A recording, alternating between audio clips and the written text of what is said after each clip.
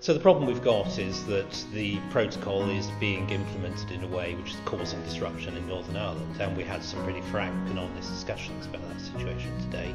There weren't any breakthroughs, there aren't any breakdowns either, and we're going to carry on talking.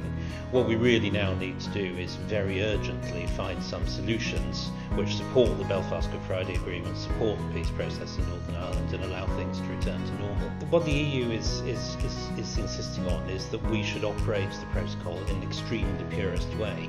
The reality is that it's a very balanced document that's designed to support the peace process and deal with the very sensitive politics in Northern Ireland. If we can find pragmatic solutions that work with that, we will be very happy to work with them. The situation in Northern Ireland is a sensitive one, and the protocol is delicately balanced to support it. We don't see what risk is caused to Northern Ireland if chilled meats are imported there from GB. So we're very happy to work on a veterinary agreement that recognises we both have high standards. What we can't have is what the EU want, which is that their law should apply across the whole of the UK.